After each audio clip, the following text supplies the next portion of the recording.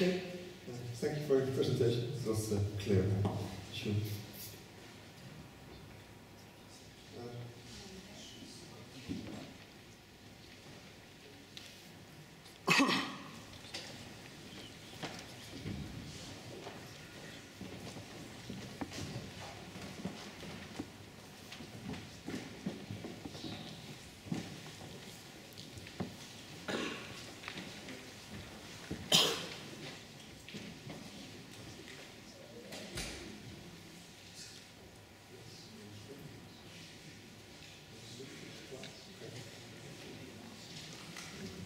Control L. Okay. Yes, 36 slides, but he will run through them because there's a lot of interaction. So, get it floor. Good afternoon. My name is Jake Fountain, and I'm from the University of Newcastle, from Australia. And this year, I competed as part of the Newbots team in the Humanoid Kid-Size League. I'm going to give you a brief overview of our paper on motivated reinforcement learning, the directing head behaviour in the darwin-op humanoid robots. So, that doesn't work. So head behaviour is important because we have humanoid robots which have a limited field of view, and we measure everything through our humanoid vision, anthropomorphic vision system. And we need to look at the objects at the right times to update our localization system with correct data at the right time. And to do this, we can't look at everything at once. So you'll have choices at certain points to look at the goals, look at the ball, localize the robot, or localize relative objects. Oh, thank you. So we decided to use a reinforcement learning technique which is not so heard of, called motivated reinforcement learning. That still doesn't work. Where we generalize reinforcement learning by, rather than generating an environmental reward, we take in actions and we calculate how novel those actions are. And based on that, we can calculate a motivation reward. And the agent will explore the state action space and make decisions based on that. And the idea is, by seeming curious, the agent will make head behaviour decisions similar to a human. So we applied this to the head behaviour problem by allowing the agent to choose from several objects to look at any given point, and when the agent makes a decision about that object, it searches for it, and when it finds it, it locks on and makes a new decision. We generate an environmental reward based on the localization information of the robot, so the localization information is stored as a probabilistic Kalman filter. We can get some summary statistic of that about how well the robot is, how confident the robot is of its location. And we perform learning online while we're playing soccer games, and the head behaves independently of the rest of the robot. So the state space was constructed as a collection of key data values from the field, including things such as ball distance, goal distance, head cost to look at a particular object, time since the objects were last seen, things which would give us a good way to make the correct decision. And the action space was 5 field objects, 4 goalposts and a ball. We use the asymmetric field in all of our testing, just for simplification. And the environmental reward was based on the localization variance.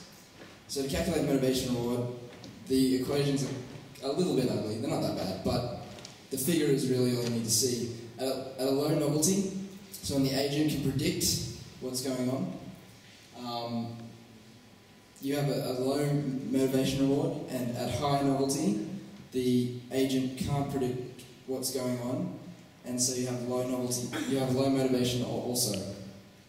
And in the middle is the sweet spot where you're not bored but you're not confused, sort of thing. And this is called a want model. And it's derived from a psychological experiment. So we tested various types of agents. We used one agent which only paid attention to the environmental reward based on localization accuracy, one agent which only paid attention to motivational reward, and one agent which paid attention to both in a sum. And we used Q-learning with the value function and the model for the transition function stored as a Fourier basis linear approximator, which is essentially learning the multidimensional Fourier series expansion of the state action space and the transition function of the Markov decision problem.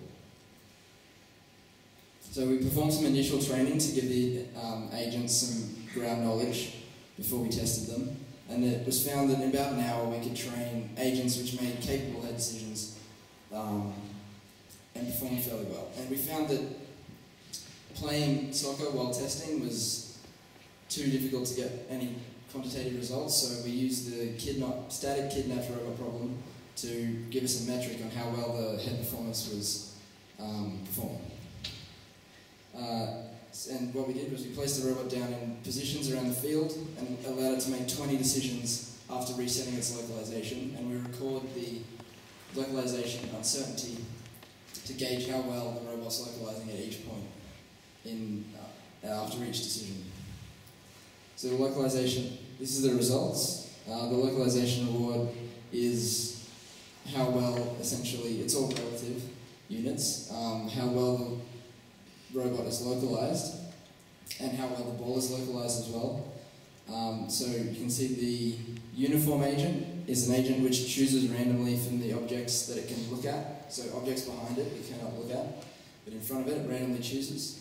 And it sort of has a steady increase right to the last action. But it's easily beaten by the reinforcement learning and the combined agent, which is the agent that pays attention to environmental reward alone, but then the combined agent beats that again by a small amount. And the motivated agent does not perform as well as the uniform agent.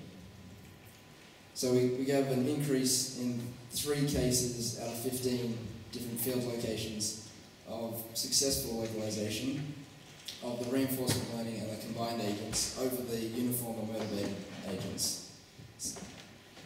And localization from lost state is much faster. We have 18 actions versus 3 and 3 in the combined and reinforcement learning agent. So in conclusion, this provides a generic extendable, so we should be able to extend this to more field objects quite easily. So if we have line detection implemented, we can look at those things quite easily. It's easy to train, and it works well, and it does at least as well as simple methods.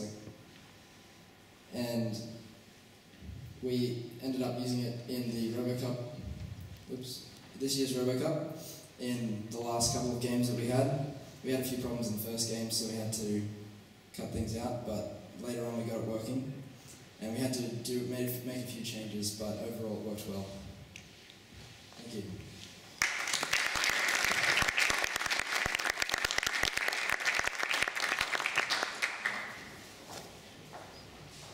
Okay, this was a presentation nice on time, so we have a little bit more time for questions. Come on. If your experiment starts with kidnapping the robot, how would the robot look? Where to look at? Well, the first plan, it has its localization. It has its localization uncertainty as a part of its state space, so it can tell when it needs to do perhaps a pan for the goals to localize itself, and the pan for the goals will take into account the uncertainty. So if the robot knows where the goals are, it will look straight at them, but otherwise it will do a pan in the region it thinks the goals might be. So it localizes quite quickly for those reasons. So the assumption is you're optimizing while knowing your localization to a certain degree. Other question? I have one. The number of potential objects is quite small currently as object. Yes. Is it possible to have some really distinguished objects, say, standing next to the field as one of the boards? It's very easy to extend it to arbitrary number of objects, and that's one of the strengths. That's what I'm hoping to. These results are fairly weak in terms of distinguishing between the head behaviour and the reinforcement learning head behaviour and the other standard behaviour. Hopefully, when we have more objects to look at, we can get a more distinct result. Okay, looking forward. Thanks.